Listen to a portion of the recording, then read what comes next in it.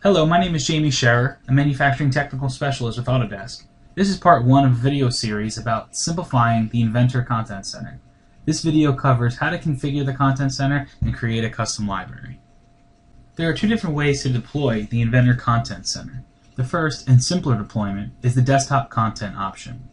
Desktop Content is the local deployment of the Content Center and installs with Inventor, Inventor Pro, and the design suites.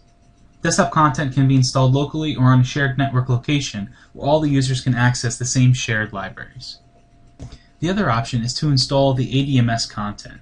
The Adm S Content is the Inventor Content Center deployment that is managed by the Autodesk Data Management Server Console and accessed through the Vault.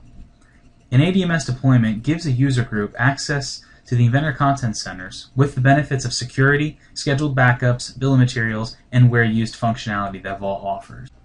This is the ideal environment for a multi-user or multi-site deployment. Now let's jump over into Inventor to take a look at the different options we have for configuring the Content Center. First, inside of the Application Options, underneath the File tab, is the default Content Center file location. Also, underneath the Content Center tab, is the ability to switch between Inventor Desktop Content and Autodesk Vault Server Content. The Autodesk Inventor Content Center libraries are managed through the project file location. Inside of this location, you have the ability to turn on and turn off, configure the different standards and Content Center libraries that are needed for your project. In the bottom right-hand corner of the project dialog box is the Configure Libraries button. Inside of here, you have the ability to turn on and turn off standards or content that you no longer need. This is also the location where you would go ahead and create a custom library inside of Inventor. Creating a custom library is the first step you need to take when you're looking to publish your own custom content or edit any of the existing Inventor content. Now that I've gone ahead and created a custom library inside of my desktop content deployment, let's take a look at how we would create a custom library inside of the Autodesk Data Management Server Console.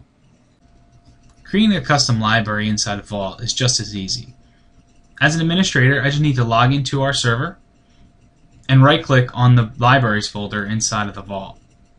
You see I have the ability to create a custom library and name it whatever's appropriate. For example's sake, we'll get to name this folder Acme Custom Library and say OK.